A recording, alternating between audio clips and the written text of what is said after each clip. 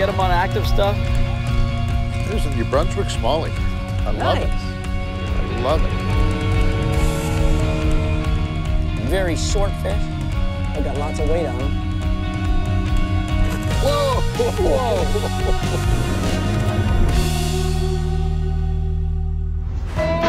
The Fishin' Canada Show, brought to you in part by Yozuri Fishing Lures, fish the best. Mercury Outboards, go boldly. And Outdoor Canada, Canada's only national fishing and hunting magazine.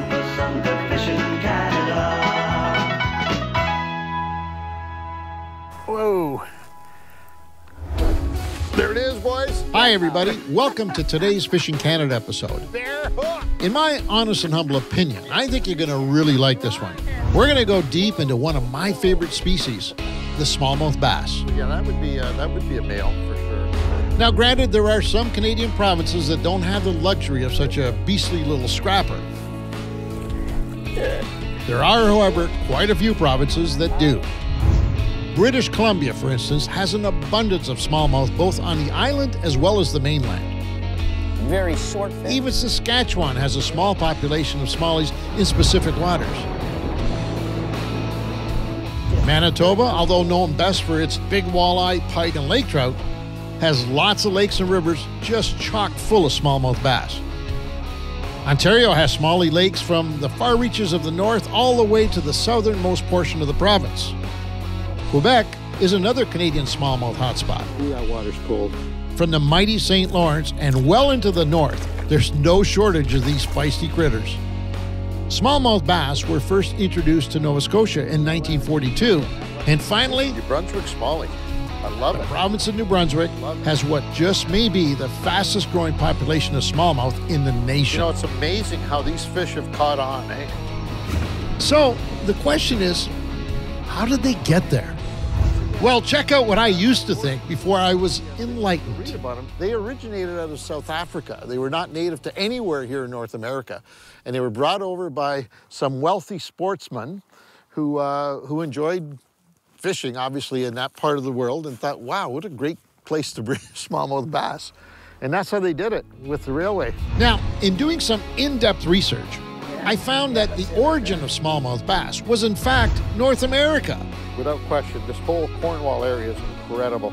I love it when that happens. And looking deeper, I discovered the very first Canadian distribution of adult smallmouth bass took place in 1873, restricted to Ontario in the Great Lakes and down through the St. Lawrence River.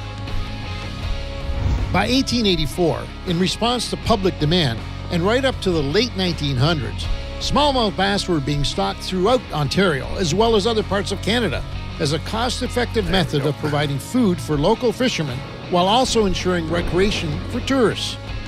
This was done via the railroad system. Phew, at least I had that part right. For this first segment of the show, I'm hitting a classic Northern Ontario body of water, which ironically, or maybe luckily, is located directly adjacent to the CN railway tracks. For the remainder of the show, Pete and I will be hitting a much larger body of water. First off, however, I wanted to fish here to show you how easy it would have been for these trains to make this almost inaccessible spot a drop-off or stocking stop while en route to their final destination. Little smallmouth. Little smallmouth on cranks. This is a lot of fun, especially in these shallow little back lakes. Yeah, little smallmouth.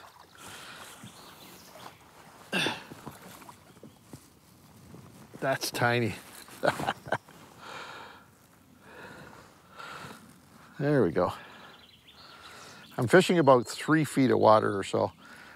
It looks like, one of our cameramen said it looks like a little man-made lake, and it might very well be, but it's just one of the many lakes that have got smallmouth bass in the northern part of the province, and mainly because of that. And what that is, the CN Railway that runs all along this north shore of Lake Superior.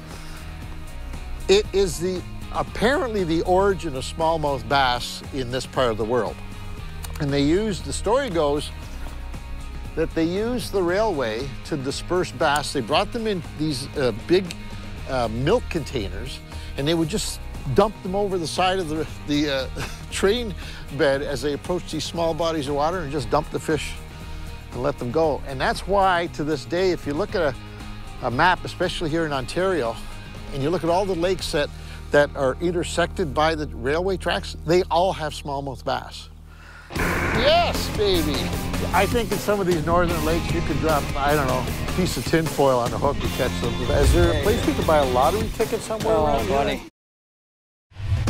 In some cases, the smallmouth bass has been unfortunately considered an invasive species due to its prolific spawn and ability to take over a lake. Its nasty, tenacious attitude and voracious appetite certainly don't help its cause. Once introduced to a lake, they can, and most often do, become the dominant predator. As you fast forward to this day and age, when you find a strongly populated smallmouth lake and you're a smallmouth bass nut, well, you feel like you're in heaven. Come on up, baby. Here he comes. Yes, baby. Oh, I love smallmouth. I just love them. Come on, let's get you in the boat and back out again. Nice, nice. Nice little bronze back. On my Ned. Oops, perfect. That's the way you let it go. Got that one on a little Ned. Yeah, I think in some of these northern lakes, you could drop, I don't know, a piece of tin foil on a hook and catch them. They're just so plentiful. And in little lakes like this one in particular, where it is really off the beaten path, they get so little pressure that anything looks like food, especially something like Ned. I love it. I'll bet you, the viewing audience, believe that Pete and I are the consummate professional television anglers. Hello. Welcome to the Fishing Canada show. You know, the type where rarely a mistake is made. You were coming. Daddy! Right? Give me my bottle. Wrong. In fact, we've had more mishaps than most. It's not always action and that's a wrap. As you'll see here in this next piece, where we accidentally drop a rod and reel combo into the drink. So you know what's going on here. I dropped about a $500 rod and reel over the side of the boat. And we spent the last 45 minutes, an hour looking for it. There it is right there. Oops, sorry. You're locked, Ange? Right there. We found it with the AquaView. Then we used the Garmin sonar, put the boat right on top of it, literally on top of it, in 22 feet of water. God, I could have caught it. Oh, I just saw your spoon. You're right close. You are close to it, bro. And then just started dragging big hooks. Lo and behold, we got it. There it is. Got it, boys. Easy. Here it comes. Yes! Don't ever do that again. Oh my God. Excellent. We were so excited we saw it in the camera. We didn't even put a waypoint. We said, you have the rod, try and catch it, try and catch it. And we said, wait, maybe a waypoint just in case we don't get it. That makes the whole day worthwhile right there. That's it. That's what fishing's all about. You can't do stuff like that unless you're out fishing. Let's be honest about it. Is there a place we could buy a lottery ticket somewhere around here? I think we're on fire now. I think we need to go find happy hour at Ted's. Yes, that I agree with. Wait a minute. I take everything back that I said earlier. As you can plainly see, we are consummate professionals. That is right, my good friend Peter. Hey, don't go away. We'll be right back. That's a good fish, too. Another good fish. Because you got it in it. That's a big Now, fish. is that just crawling on the bottom? We're in experimental mode. Exactly. Through time, thanks to good fish management, as well as very strong smallmouth bass hatcheries, this scrappy game fish has become prolific. Cool. We've got two of them we're playing with here. Smallmouth bass is now one of the strongest fisheries in the province. Never gonna beat that. How cool is that? Smallie? Yep, Smalley. Yep. On a swim, eh? On a swim bait. That's a good fish, too. Another good fish. Yeah, that's a good one. He ate it. Look at it, he ate it. It's gone, isn't it? Has he got it in him? I don't see it, bud. He's got it in him. He ate that swim bait. Wow. It's not a big swim bait, but it's a chunk of plastic. That's a big Now, fish. is that just crawling on the bottom? I was slowly reeling it in so that the tail was still working. Yeah. Let's get a look at this guy. That is hilarious. I want to see that That's a swim nice bait. fish. Look at that. Look at That's the size a huge of that fish. fish. Look at the swim bait, bud. Gone. Ate Gone. Look at this. it. He ate it. Look at this. Just inhaled it. That was just so awesome because it tells you these fish are It's the thing about Gonna be experimenting active. with baits like that. not big, No. but it's different and it's... And it works. When these fish are busting shad, like we've seen these fish busting the last couple of days, what better bait than a swim bait? Yeah, no kidding. It's pretty much of a good little indication. I mean, sure, the bait fish is probably... Some of the bait's probably bigger than this, but a lot, you got to think about all the minnows out there too, right? Yeah, These that's fish are a opportunistic. perfect minnow. Yeah, Nice. yeah, man. Yeah. It takes forever to get down with that light head. I should go to a heavier one, Nice, but yeah. we're just getting started, experimenting. Yeah, I'm throwing this big Cool. glider, I guess it's called, eh, Pete? Glide bait, yeah, I think Glide so. bait. Big in Europe. They're starting to catch on here in North Oh, America. God, yeah. But no bill, no lip. It's a sinking bait, big, heavy sinking bait. And we're hoping that these big smallies are on these shoals and ledges that we're picking off are feeding on big, fat food as opposed to long, slim, slender shad type. And this could be, this could be a perch, could be a walleye, could be just, the profile is perfect, I think, for the other small game fish that are in this body of water. And That's we'll it. see. That's something we're doing. Like, you look at this, what Angelo said about the fat. So this is where, if I get 5 fish on this and he gets none on that, we're gonna go all profile like this. Exactly. If he starts popping them on heavy duty like that, bye-bye to this guy, and we're gonna go fat bait like that too. So we're just trying to experiment now to get things going here first. And we don't want to do the typical, if we don't have to do the drop shotting and all that stuff, we will if we have to, but if we can get them on other stuff, we want to have some fun too. So we'll try some Carolina rigging. We're gonna try and do a bunch of stuff out here, so. Bear with us. We're in Yes. experimental mode. Exactly. I love it. It's fun. Oh, little smallie, Pete. Got him? Yeah. Size? Nettable? No nettable? Yes. I just saw a flash. That might be nettable. Jump and we'll show. We'll see. Yes! Oh no! Oh no! That's your bait. I know, that's what I mean. You lost my bait. Yeah. Oh, he's off. Good. No. All right, he's off. Ah, God, that's funny. You threw your shad shape, your Well, at trailer. least we saw him, right? Yeah. Hey, what can I say? That was where The smallmouth bass is also one of the ultimate masters of escape. You'll never boat them all, folks.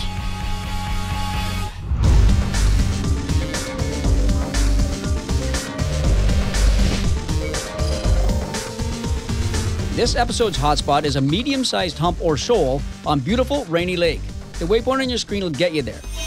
Rainy Lake is a fantastic multi-species lake. However, the smallmouth bass population here is second to none, and the fish seem to be getting bigger and bigger. This hotspot is among a series of humps. Although smallies can and will use the smaller adjacent humps, this waypoint is on the largest of the complex. It pretty much always has smallmouth on it. Dragging shad body plastics, bucktail jigs, tube jigs, or of course drop shotting will all produce here. Use our waypoint to get started. Be patient, use your electronics, and move around to find out exactly where the fish are located. For more hotspots like this one, check out fishingcanada.com.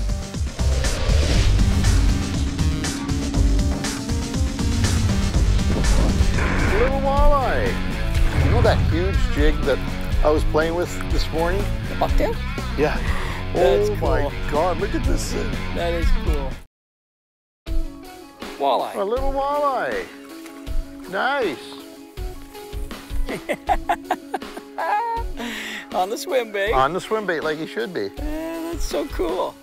Think I can crane him? I think so. I think so. There he is. What you got? Another walleye? Let's lock it. Yeah, lock that. Maybe the walleye are moving in. That'd be cool. This is on that big jig. You know that huge jig that I was playing with this morning? The bucktail? Yeah. No way. Yeah, with a great big No swim way. bait on the back of it. That's awesome. Oh, this is nuts. What I do we want to got? see what bit Yeah, this. whatever eats that thing. I've locked. Whoa, Oh, it's a big smallie. That's Oh cool. my God, look at this thing. That is cool. Yep. It's right back out there. We're both out in the same area. Wow. Walleyes and smallies. Where's that net? There it is. Right beside you. Yep. Is he pretty big? Oh, he's a big smallmouth, buddy. Hey, he must be to eat that mouthful. Let's see, I haven't seen him yet.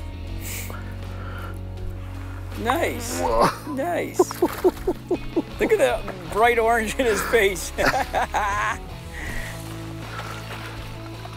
Oh, I just wanted to see what would eat that bait. Yeah, no kidding. Look at him there. Look at the wait till you see this load of this mouth. Oh, that's How great. cool is that? Look at this thing. That's a mouthful of bright food right there. I just put that together because, like I said earlier on, we're experimenting. I wanted to see what would hit something this gaudy. That is a huge, that's a 3/4 ounce lead jig head with a 4, maybe a 5-inch swim bait attached to it. It's a bucktail jig, basically. And look, smallmouth are hitting it. Oh, that is so cool. That is awesome. I love it. Did he clunk it? Did he smash it? What did Oh, he do? he smashed it. There was no, and not only did he smash it, but he came back 2 or 3 times. Oh, really? Yeah. He didn't like it. You know what? He probably was mad at it. Yeah, it could be, eh? You know, that is such a nasty looking bait. Look at this thing. Well, as you can see, smallmouth and walleye have adapted very well together. In fact, there are so many combination smallie walleye lakes in Ontario that I'm pretty sure it would be impossible to count them all. And of course, Mr. Bowman, he has to be different. Just kidding, buddy. Got 1 inch. Ooh. Out a little deeper. Ooh. Oh, feels good. Feels all right, you know that? That's, but now the wind is well, pulling the against wind, us. the drift, the Yeah. whole thing could be a. But it's better than not having that big pull. I'm liking it, what I'm feeling right now. Look at the fish out here, wow. They're Reel is stacked. full, eh? It's almost like they're sitting here waiting for something to happen. Maybe, move hopefully they're up. waiting for us. Yeah, maybe. See, Ned is over there. Let me know if you need it. Oh, I think I'm gonna need it for this fish by the feel of things. He's coming in, Inch. He's coming now. He feels good. Whoa. I mean, he's got some fight to him. Oh, he's there. Look at. That's a lot of fish down there, buddy. Look, it's a walleye. It's a walleye. Oh my God, buddy. Get him in. Here he comes. Get him in. Yes. Oh, what a Oh, ball. What a bonus. Nice work. on a swim bait and a hook. I said I didn't even like to. Holy mackerel. Fish. Wow, what a bonus That is fish. cool, man. Oh my God, buddy. Yeah, you're gonna need pliers probably to get that. Yeah, Look, he's cut. There we go. Got him. Oh, beautiful. Look at that. On And swim that's a bait. perfect Little swim food bait. for him, right? Yeah. Nice little minnow. Just, ow. Yes, sir. Okay, buddy. What a great Off you bonus. go. Off you go. Let's see if I can get it. And see you later, brother. Oh yeah, power down. You powered down, brother. Nice. How cool is that? Wow. And that's Northern Lakes, right? That's Northern Lakes. You never Yeah. know. You never know. I hope you learned a thing or two about the history of smallmouth bass in Canada, as well as here in Ontario. I know I sure did. We truly are blessed.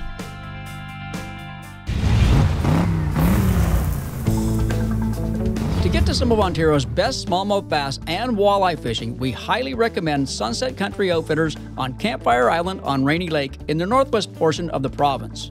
To get there, we drive north on Highway 400 to Highway 69 and then head northwest on Highway 17. We stay on 17 at the Highway 11-17 split and then turn onto Highway 102 at Thunder Bay. We then head west on Highway 11 all the way to Sorting Gap Marina in the town of Fort Francis. There's also an alternative launching or pickup point called 5 Mile Boat Launch. Once at either launching area, you can be picked up by a camp boat or launch your own rig and take a short boat ride to Sunset Country Outfitters on beautiful Rainy Lake. The Fishin' Canada Show, brought to you in part by Ram Trucks, built to serve. Princecraft Boats, dominate the waters. Garmin, plot your paradise, reel 'em in. And Ontario, Canada, in partnership with Destination Ontario. Closed captioning for this episode is brought to you by FishingCanada.com, the gateway to your next fishing adventure.